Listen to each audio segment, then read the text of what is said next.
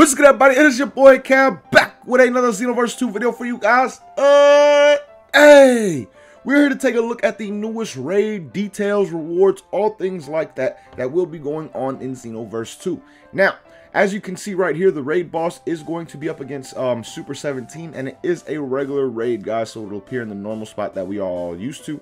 And for any light players out there, you will not be able to participate in this raid right here. Now, getting into actual dates and rewards, first starting out with the dates. On September 13th is when this raid was supposed to start, so pretty much it should be going on right now as we speak. It literally probably started last night at 1 a.m. Eastern Standard Time or somewhere around there, and will be going on all the way till the 19th. So you do have about a week to take advantage of this raid. Now, getting into the damage, at 5,000 damage, you get nothing really, just the 50 TP medals.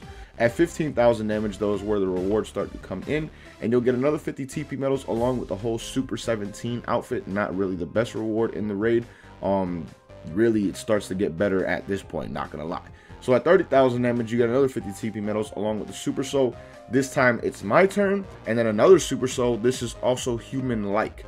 And then at 50,000 damage, guys, another 50 TP medals, and then the camo bikini will also be available, the full outfit, at 50k damage. So overall, the rewards from this raid are not bad at all. You get 2 super souls, you get 2 outfits. One of the outfits is really lackluster. Another outfit is one that people do ask for from time to time in the camo bikini. So if you do not have that or just want to have another one, be sure to take advantage of this raid right here and definitely get it. But also, guys, again, you will be able to get 2 different super souls just for reaching 30k damage. And I don't know, I believe this one is definitely not a new super soul, but this one right here, I don't know for sure if it is or not. This is also human-like. It also could be a mistranslation on their part, because that is something that usually occurs when it comes to these translations of the Xenoverse 2 website. But I don't remember or recall ever seeing a super soul like this, so it could be a mistranslation, or maybe this could be a new one. Let me know down below in the comments if I am wrong on that and you do have some insight on it.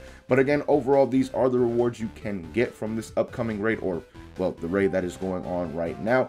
Let me know down below in the comments if you will be doing this raid sometime in this next upcoming week, and why are you going to be doing the raid? Are you going to be doing it for the actual rewards, or are you just trying to stack TP medals and get ready for the upcoming DLC? Because as we know, usually some of these DLCs have cost us a lot of TP medals to be able to unlock some shit, like with the CC mascots, things along those lines. Those are alone are 500 TP medals.